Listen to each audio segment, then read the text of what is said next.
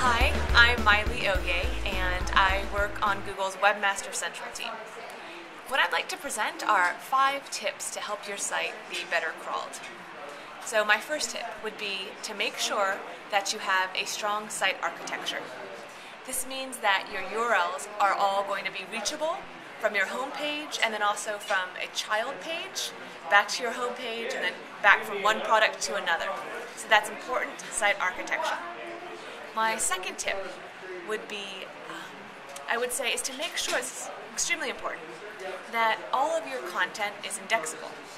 And indexable means that if you have textual content, that the text is actually in plain text, it's not hidden in a video or hidden in an image. Or if you have important image content, that you're using things like an alt tag to specify to search engines what your image is about. Or if you have great video content, that you use something like video sitemaps to make sure that your videos are indexed well. So first, strong site architecture. Second, make sure your content is indexable. And for my third, I would say to check crawl errors in Webmaster Tools. There will tell you when a URL was unreachable or when we found a 404 or not found page on your site. So by correcting those, you can make sure that users from either your own site or from external sites, when they click on a link that leads to your site, can actually get to the content that they want. So again, checking crawl errors. Another great thing about crawl errors is that we also give you crawl error sources, where we'll tell you if there's a 404 where that link actually came from on the web.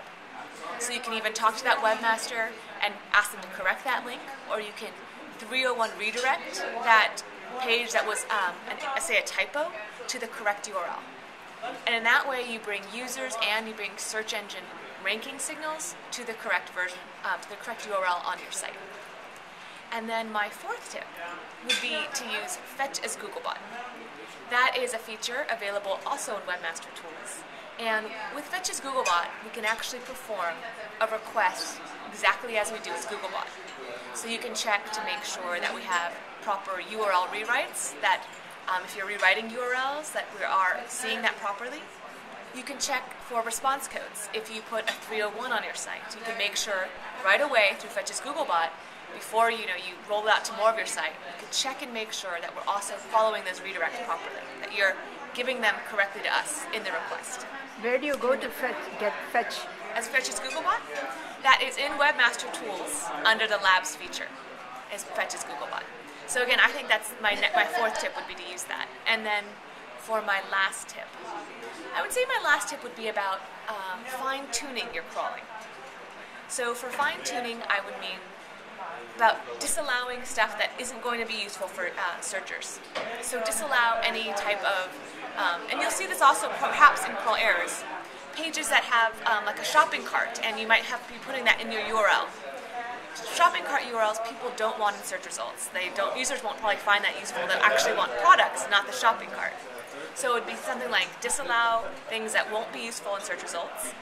Another part of that for fine-tuning would be also to use URL parameter handling in Webmaster Tools to help better tell Google, here are the parameters that are important on my site, and here are the ones like session ID that really don't change the content and aren't important.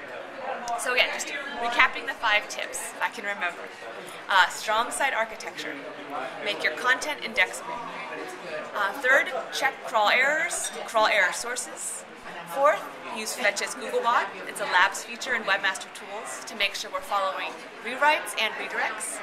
And then last, you can always do some fine-tuning by disallowing content that won't be useful to searchers and to use URL parameter handling.